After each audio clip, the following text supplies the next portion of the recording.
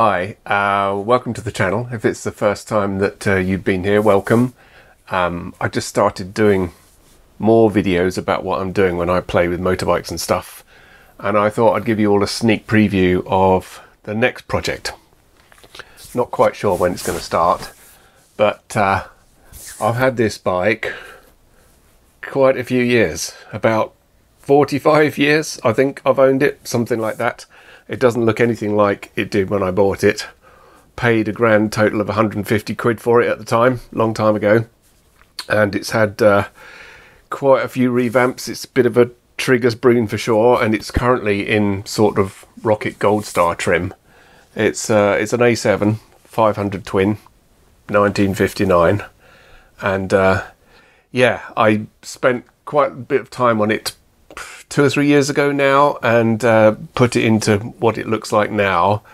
I had a lot of trouble getting the rev counter and everything hooked up. I had the little gearbox that you can see there, or rather the cover. I had the timing cover with a tacho counter hole in it for the gearbox, the little gold gearbox you can see down there. This one. And I had that timing cover for a long time, and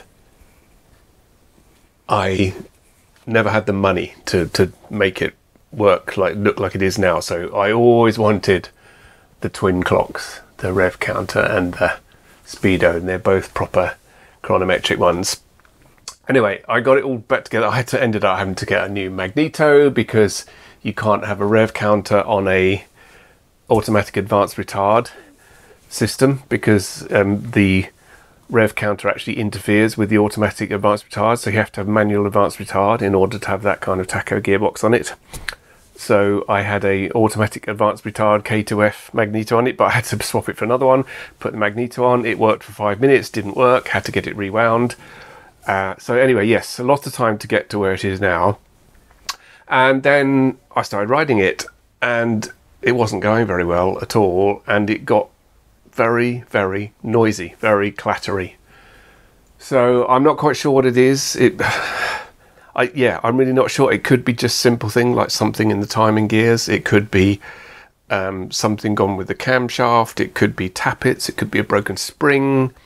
Could be all sorts of stuff. But I realised that the engine has not been touched in 40 odd years, and I really thought it's probably time that, and it didn't get ridden a lot. I mean, I think I've done like 6,000, 7,000, 8,000 miles on it in total in all that time, so pretty much nothing.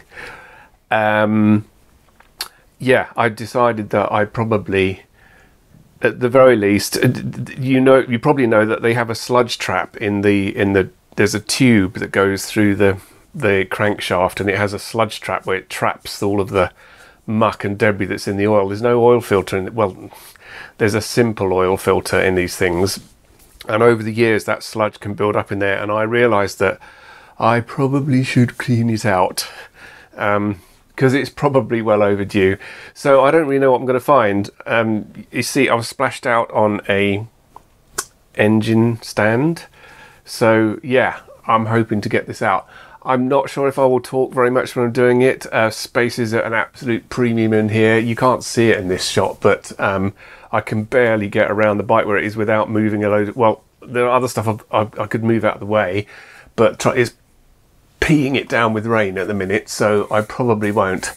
So what I might just do is set the camera going and struggle with it and see how far I can get. But yeah, so this is what I'm going to be up to. I haven't finished the other bike at all yet, of course, but this is kind of the next project, so I thought I would give you this as a sneak preview. I'll probably stop the video at this point, and yeah, keep it short. But yeah, next one will be getting the engine out, putting it on and taking it apart and having a good old look. The only way it could go differently is, before I take the whole engine out, I'll probably take the rocker box and head and barrels off, and if I see anything obvious there that I can fix, I might not take the rest of the engine out. But having said that, the sludge trap thing, I really think it needs to be looked at after all this time. It doesn't knock or anything like that, so I don't think, I think the main bearings and the big ends are all fine. They were all done when all those years ago when I did it, so I say only 5,000 miles since then, but a lot of years sitting, obviously not moving and all that kind of stuff. And so yeah, lovely bike, lovely bike, and that's what I'm going to be working on next. So if you want to keep up with it, then yeah, if you're not already, then please subscribe. Thanks to all the people that have subscribed so far to the channel. It's really appreciated. It's coming along nicely. I think we're up to nearly 400 subscribers, something like that, which is great for a startup channel. But yeah, keep them coming, and I hope just to let me know that you're enjoying them. And if you're not enjoying them, you'll obviously go away. But yeah, so that's the next thing.